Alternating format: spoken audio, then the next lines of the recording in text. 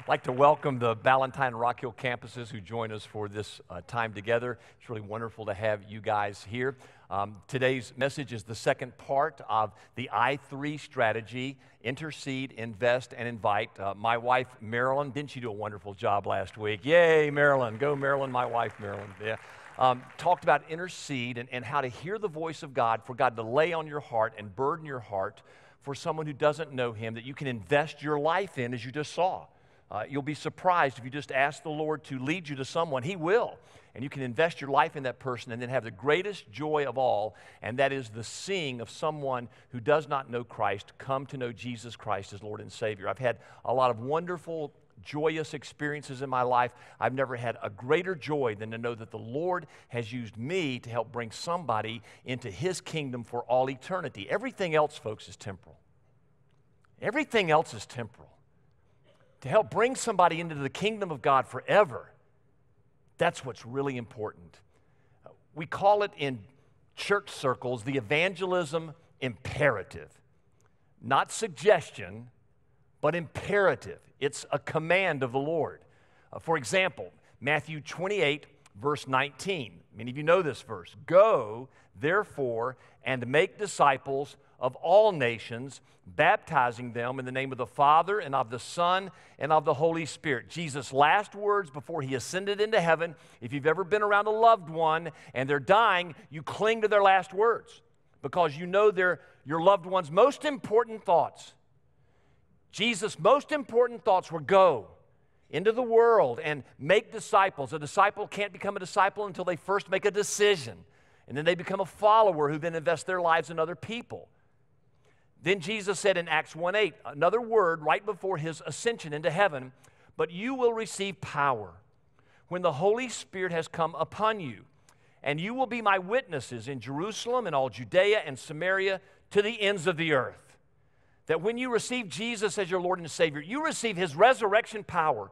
The power that raised Jesus from the dead now lives in those who believe. That's Romans 8:11. Can you believe that? It's a remarkable statement.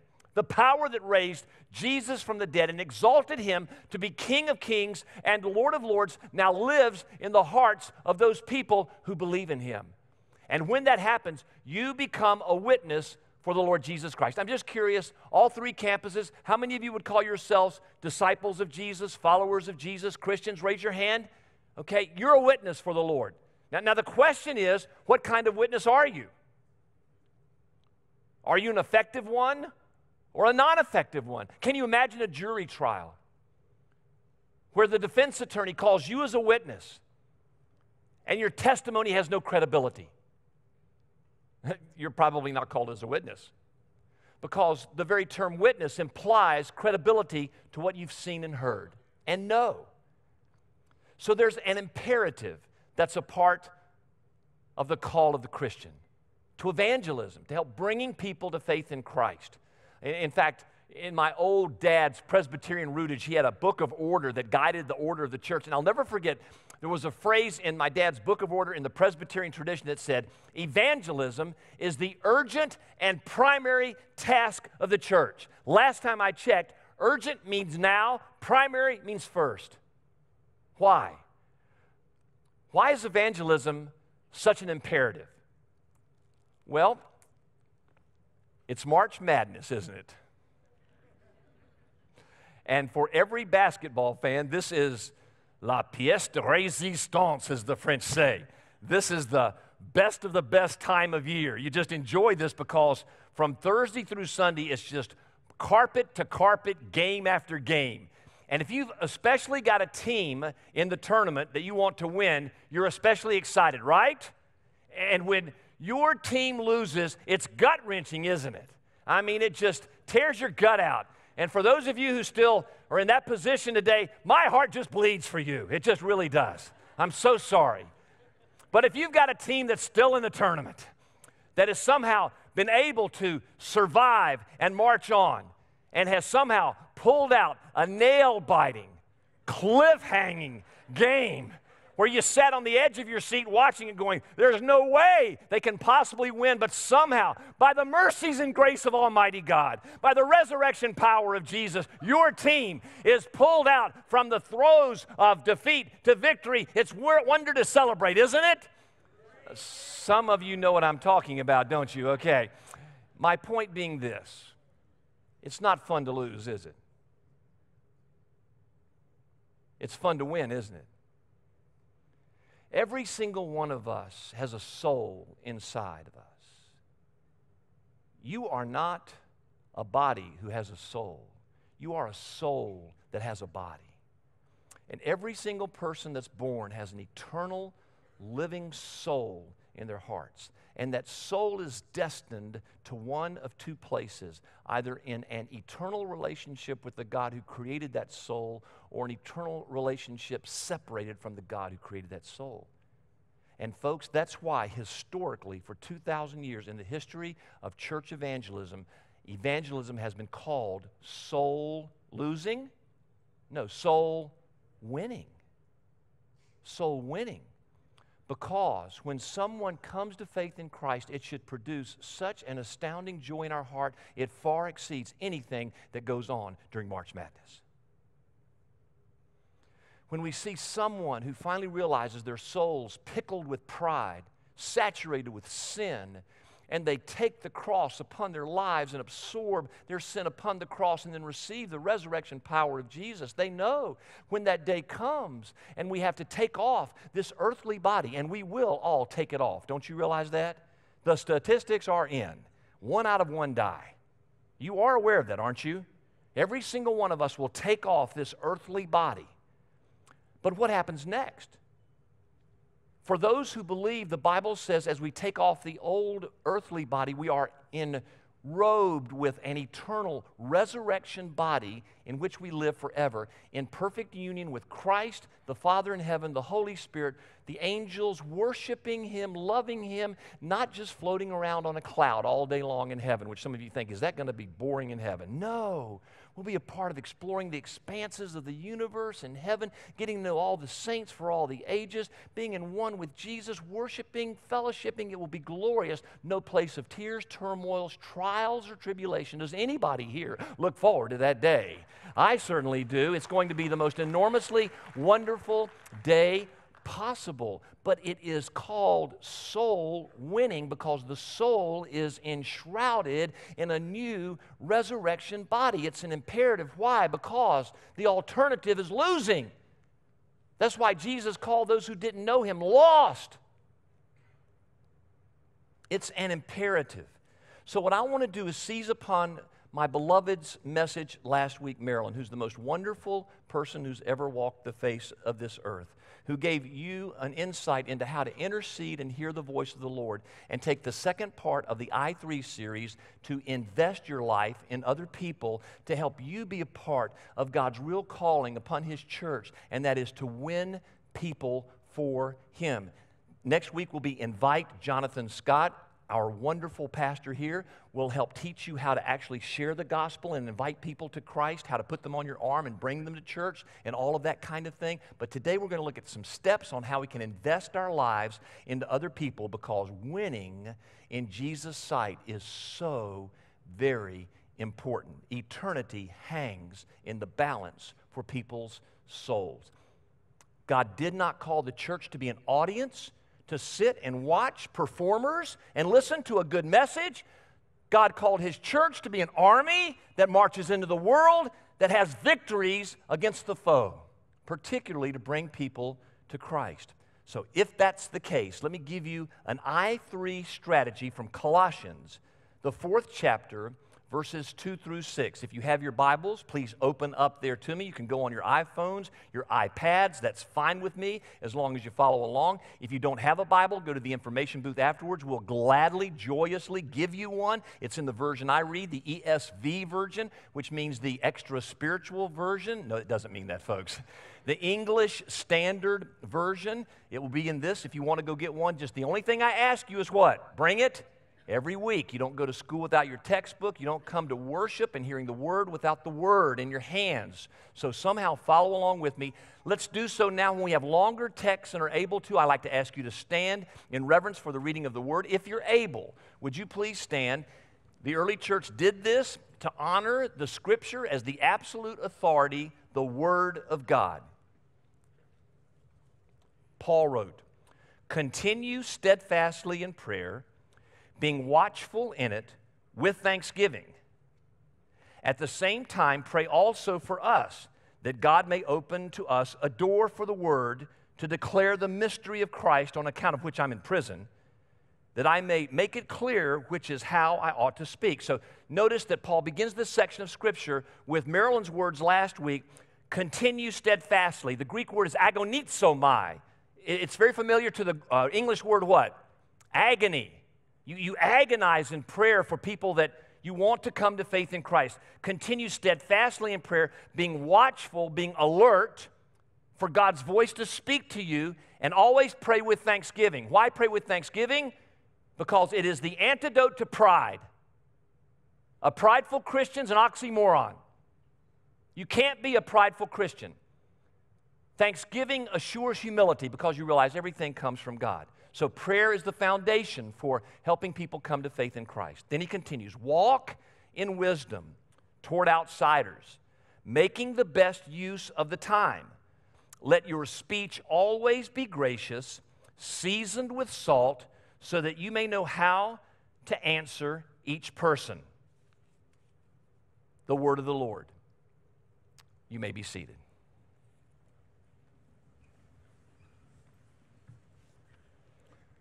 So in these verses, Paul gives us some insights into how to invest our lives in other people. Here's the first one. We are to pray for them steadfastly, agonize over them, and the whole implication of praying for people implies we love the lost as God loves the lost. We love the world as God loves the world. John 3:16, for God so loved the world that he gave his Son, that whoever believes in him will never perish, eternal separation, but have eternal life, the resurrection body in relationship with God the Father. Now, notice that in that verse and in this idea of needing to love the world, to reach the world, this church called Forest Hill does not have a Christ over culture mindset. What does that mean? That we just pray and we just worship and we just read our Bibles and we're just in life groups and we enjoy our holy huddles. We're in fellowship with one another. In other words, we're so heavenly minded, we're no earthly good. Nor are we Christ against culture, which means we stand against the culture, telling the world how awful it is, how evil it is, how it's going to go to hell. And we remove ourselves and just throw firebombs into the culture, grenades whenever we can, even rejoice when they blow up and make people hurt because we're righteous and holy. That is not the call of Christ. We're not Christ against culture. We are called to be Christ in culture. And the only way you can be in culture, to transform culture for the glory of God, is to love the world. Why do you love it? Because God loves it. God created this world. He never created it to be broken like it is right now. Let me give you an example. Do any of you think God created a cancer cell? Do any of you really believe that? Certainly not. You know, I have 3 kids. You think I would give them a cancer cell? Do you think that'd be a part of my love for them? Of course not. God created this world perfectly, Genesis 1 and 2. Genesis 3 is the fall. Every part of this world has become broken in shambles. Everything from alcohol addictions to marital breakups to every kind of dysfunction possible is because of the fall. That's not God's fault, it's our fault. It's in rebellion against Him. There are 2 paths, the narrow path, which means following God's ways, the broad path, which means we do it our way. Most people are on the broad path, Jesus said. We're the ones who've messed up God's world. But even though we've messed it up, God still loved it. He entered into the world through Jesus. He took on human flesh and came to be a part of this world because He loves the world. He's calling us who follow Him to love the world similarly. And if you love the world, you'll have, for example, Paul's view toward the Jews that he expressed in Romans 9, verse 3. Quick background before I read the verse to you. Paul is a Jew. persecutes the church because he didn't like these apostates, kills, who knows, probably hundreds, maybe thousands of Christians. He meets Jesus on a road to Damascus. Jesus tells him, "You're now a proclaimer of my gospel, first to the Jews and then to the Gentiles." So Paul, as a Jew, writes these words in Romans 9:3.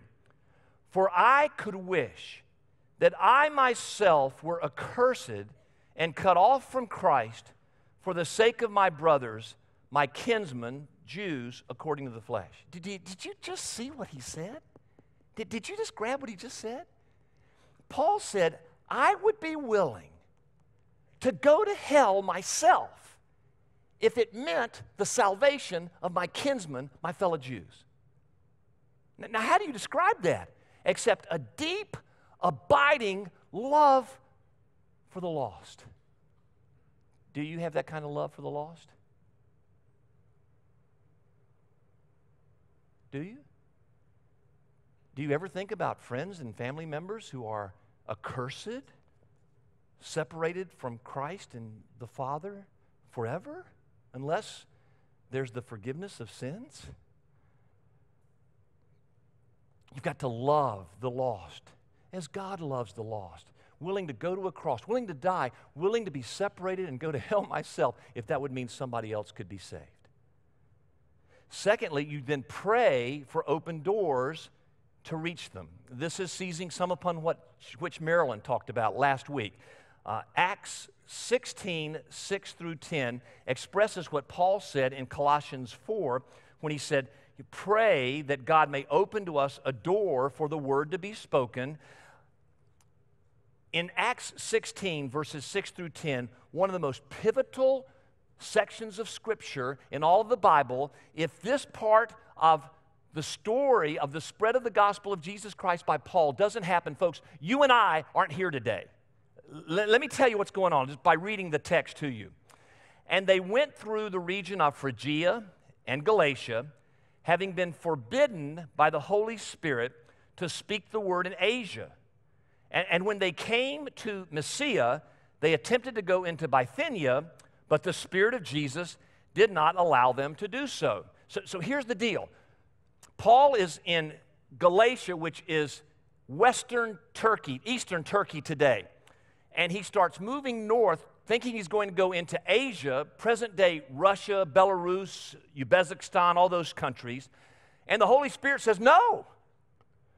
Remember John 10:27? Jesus said, "My sheep hear my voice." John 10:27. You read it, "My sheep hear my voice." So Paul and his companions think, let's go north. The Holy Spirit says, no. They keep going west. They go 400 miles on foot.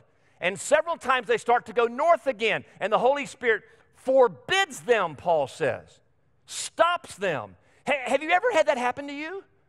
Where the Holy Spirit literally says, no, don't do that.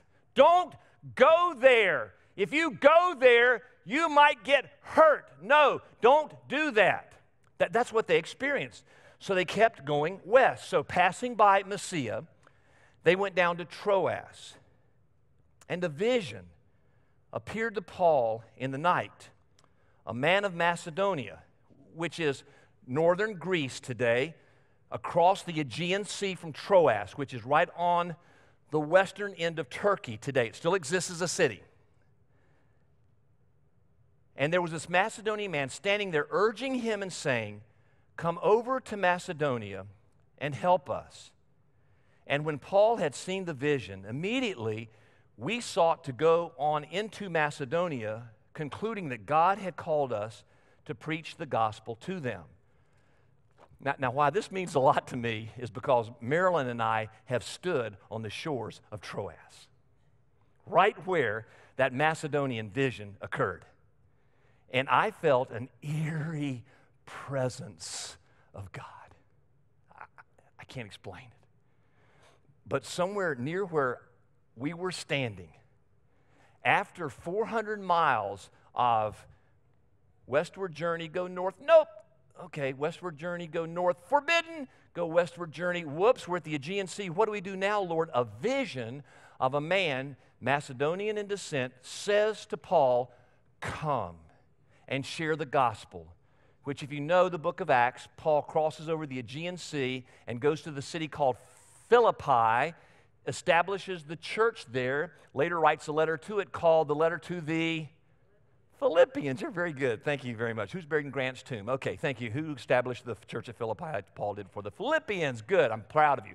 Okay, so he goes and preaches the gospel there. The Philippians come to faith in Christ, and the gospel grows.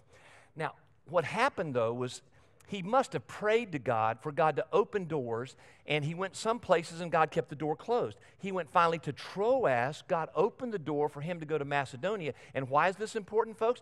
If Paul had gone north to Asia, into present-day Russia, instead of west, crossing the Aegean into Macedonia, you and I wouldn't be here today probably. God knew the gospel needed to go west, eventually to Rome, and then to Spain, and then to Germany and England, across the sea to America today. Because Paul listened to the voice of the Lord, you and I are here today worshiping Jesus. And as Paul spoke to Paul, he wants to do the same to us as we pray for God to open doors and shut other doors. Did you know this fact, by the way? Present-day Iran. In the year 1971, there were 300 Christians in the nation of Iran. You know Iran?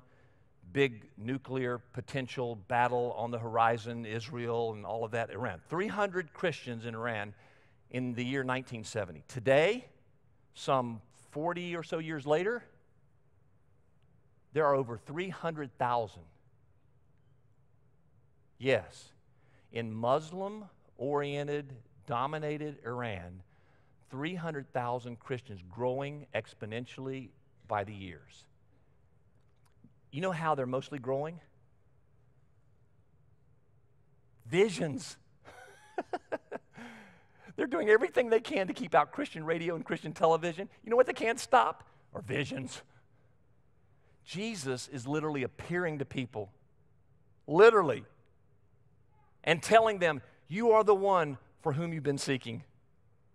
Because here's the deal. Jesus said, if you seek, you'll find. If you ask, the door will be open to you. It will all happen if you just have a heart of seeking. And there are many people around the world, folks, who don't have access to the gospel, but if they're really seeking, believe me, God can get to them. Don't you believe that? Is God unable to reach anyone?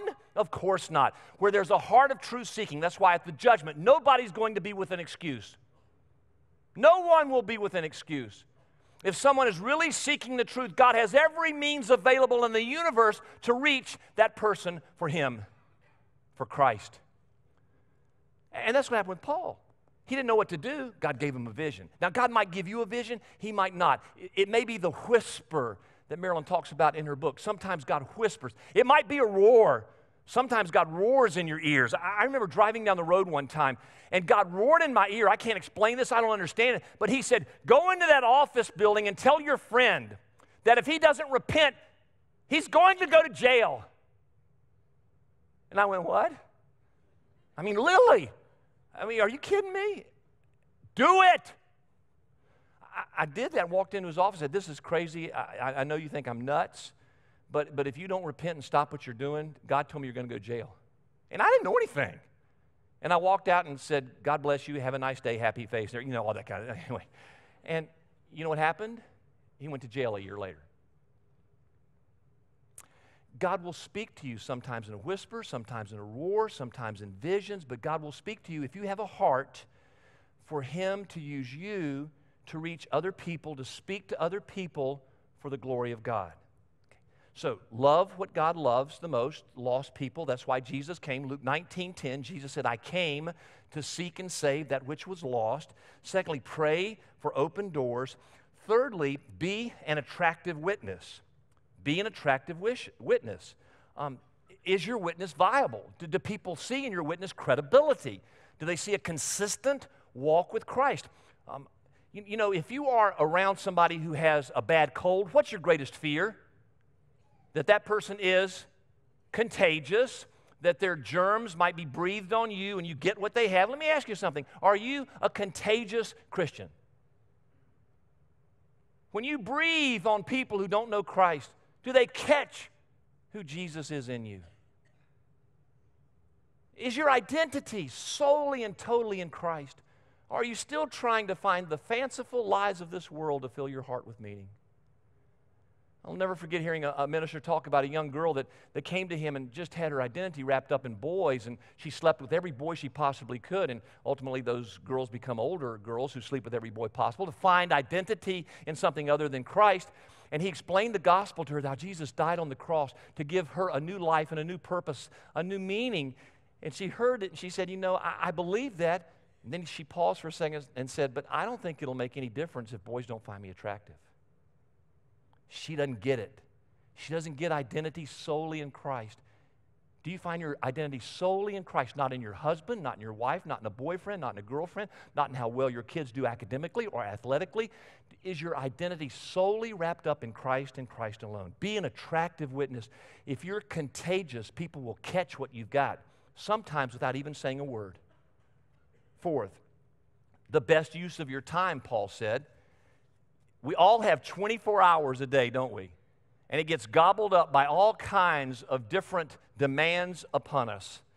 And it seems like there's never enough minutes in the day to do all that we want to do. That's why Paul said, be careful with the use of your time with outsiders.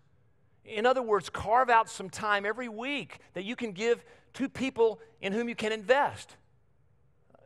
Whoever that might be, playing tennis, going for a walk, having lunch, whatever it might be. All of us have the same amount of time every week, and we've got to carve out certain amounts of time just to invest in people.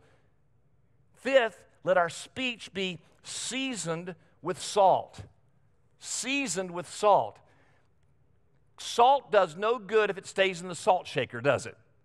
For salt to be effective, it must leave the salt shaker and permeate the meat or the other substances giving saltiness to. If it stays in the salt shaker, it has no use. If it's out of the salt shaker, it can season, it can purify, it can keep something from putrefying. Salt has value only out of the salt shaker. One of the most powerful things each one of us has is this thing in our mouth. Everybody take hold of it. Come on, all campus, take hold of it. Called the tongue. Got it? Sticks and stones may break my bones, but words will never hurt me. True or lie? It is a lie.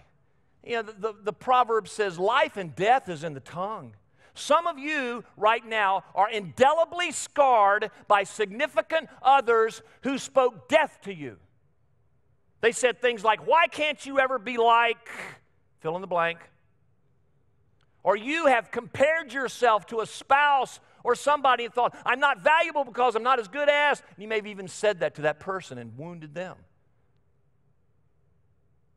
Life and death is in the tongue.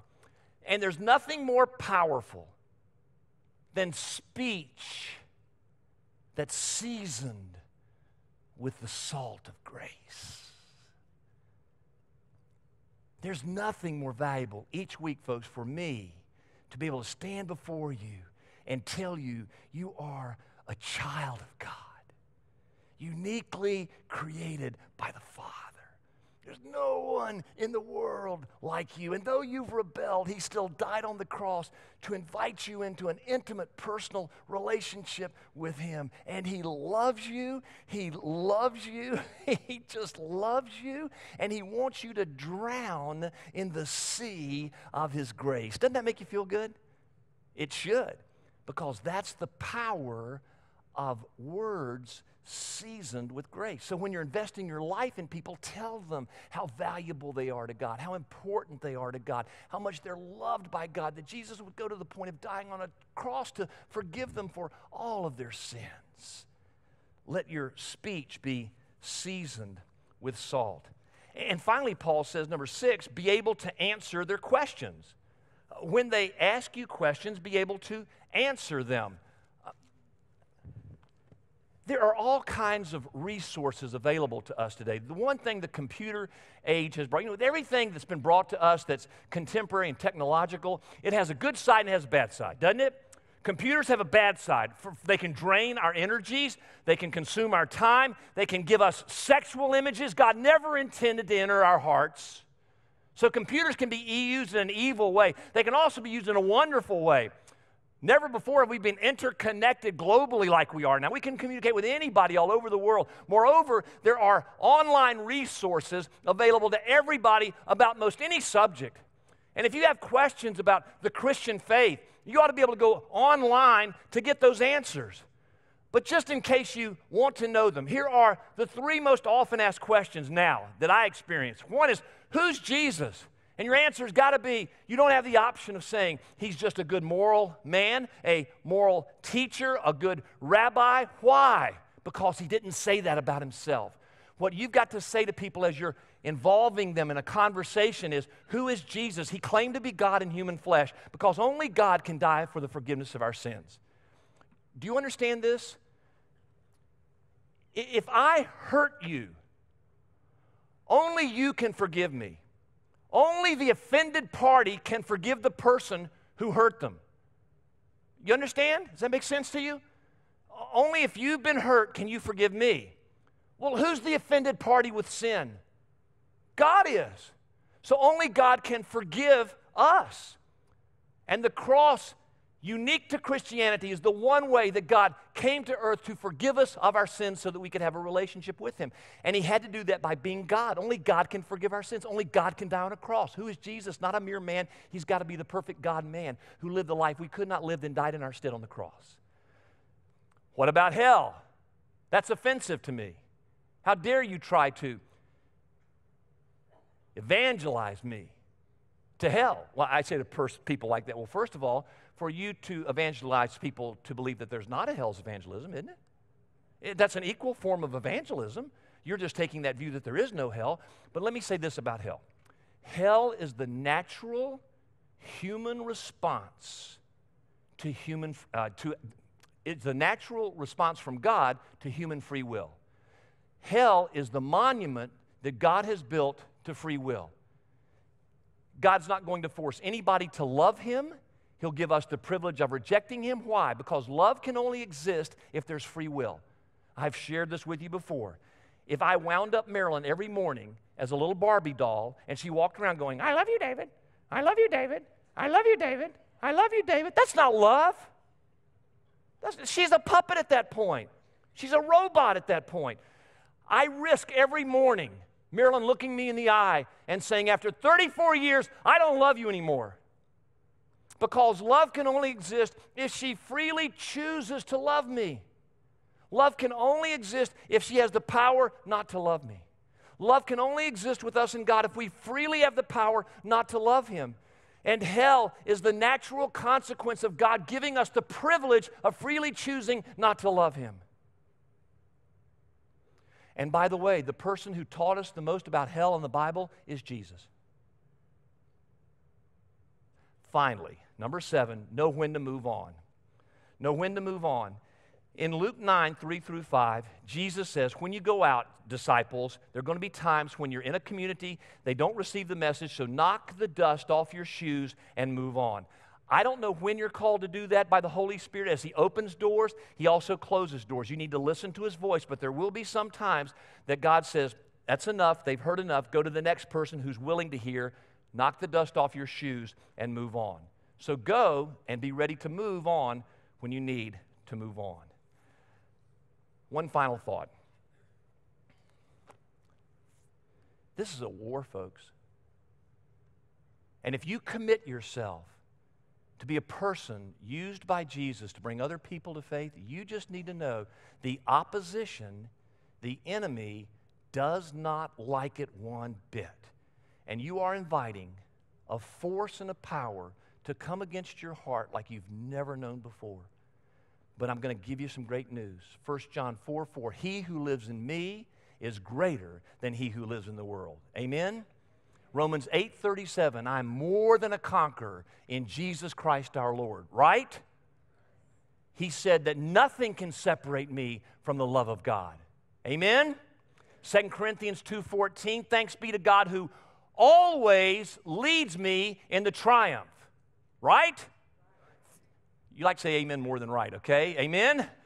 Isaiah 54:17, no weapon formed against me will prosper. No weapon formed against me will prosper. And here's the bottom line. Through the cross and the resurrection that we're about to experience 2 weeks from now, through the resurrection, the power that raised Jesus from the dead lives in us. That's wonderful news. That means March Madness, and all the victories are ours today and forever. Would you give God the glory for that? Please do.